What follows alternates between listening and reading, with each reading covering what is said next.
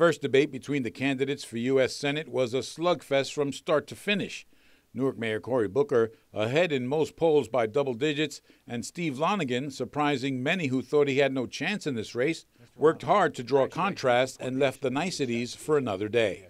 This is a man who lives off corporate welfare programs and in a city that still has a 14% unemployment rate.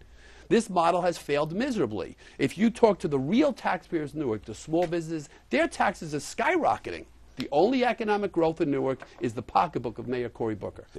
This is a guy whose language is extreme, who's represented the Tea Party, and when it comes to people working for him, doesn't even believe there should be a minimum wage. In fact, he represents an Tea Party organization. He got paid almost $250,000 last year to run a campaign against raising the minimum wage. Lonegan, the former Bogota mayor, had been looking forward to this debate. His goal was to knock some of the shine off of the Booker image, taking every opportunity he could to portray the jet-setting mayor as an elitist who fiddles around Hollywood while Newark burns. While you're parading around California with a bunch of Hollywood elite, 10 days in a row somebody shot to death in the streets of Newark. What New Jersey needs, sir, is a leader, not a tweeter. For Booker, whose loquaciousness is near legendary, the goal was to paint Lonegan as a Tea Party stalwart, out of touch with New Jersey's mainstream and hostile to the state's most vulnerable residents. And this, again, is the extreme views of my opponent. Please listen to what he's saying.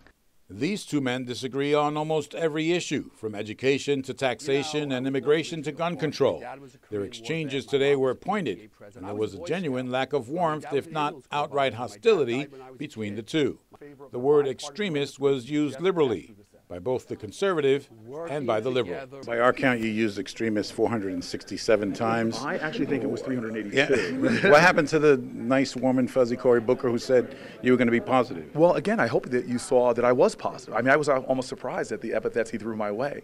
I teased him afterwards, and I said I haven't been called delusional before, and actually ended up liking the guy afterwards. As I said in my closing remarks, he's a good guy. He's a Jersey guy. Mayor Booker's alleged successes in Newark is not true. It's been a failure, and we cannot allow those failed policies to make their way to the New Jersey Senate, and that the role of somebody in government is not to make money, but to give to society. The debate was the first between the two candidates and drew a packed house of media to an adjacent viewing room. Afterwards, the candidates did their own spinning, each insisting he had accomplished what he'd come to do. There will be one more face-to-face. That is scheduled for next Wednesday. Debates like this rarely serve to change minds, so who actually won today is, well, subject to debate.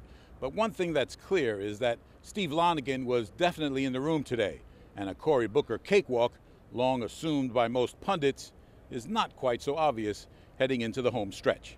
In Trenton, I'm David Cruz, NJ Today.